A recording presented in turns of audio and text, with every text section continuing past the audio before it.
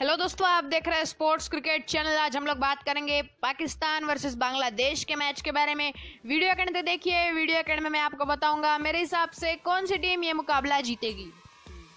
पहले बात करें पाकिस्तान की, तो क्या पाकिस्तान ये मुकाबला जीतकर क्वालिफाई कर सकता है? तो क्वालिफाई तो कर सकता है, पर जिस मार्जिन के साथ ये मुकाबला उन्हें जीतना पड़ेगा क्वालिफाई होने के लिए, वो काफी बड़ा है और लगभग इम्पॉसिबल है।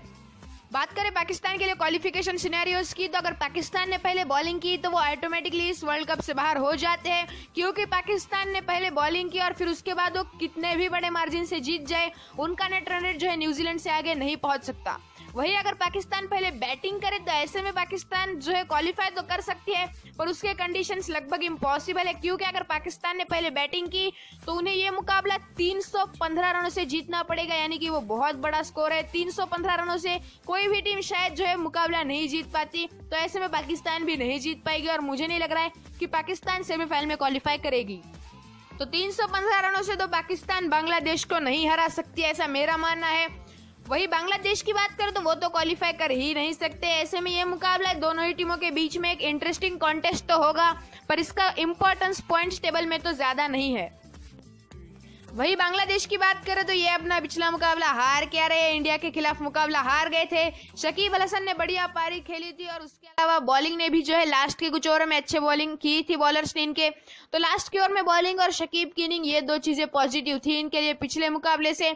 पर उसके अलावा इनका जो है वर्ल्ड कप कैंपेन ऊपर नीचे ही रहा है। कुछ मुकाबले जीते, कुछ हारे, जो है अच्छा परफॉर्म भी किया, बुरा भी परफॉर्म किया। तो यहाँ पे अप्स एंड डाउन्स तो रहे हैं इनके वर्ल्ड कप कैंपेन में। ये मुकाबला खेला जाएगा लॉर्ड्स के मैदान पे। ग्राउंड की तस्वीर आप देख सकते हैं। एक्सपेक्टेड स्कोर की बात की जाए तो 280 के अराउंड ही रन बनेंगे, ज्यादा रन नहीं बनेंगे। 300 प्लस तो नहीं बनेगा ऐसा मुझे लग रहा है। 280-290 के अराउंड जो है रन बनेंगे, ऐसा मेरा प्रेडिक्शन है। अभी बात करें मेरे प्रेडिक्शन की, तो मेरा प्रेडिक्शन ये मुकाबला जीतेगी बांग्लादेश। मुझे लग रहा है बांग्लादेश पाकिस्तान को हरा देंगे, बढ़िया परफॉर्म करेंगे और अपना वर्ल्ड कप एक जीत के साथ खत्म करेंगे।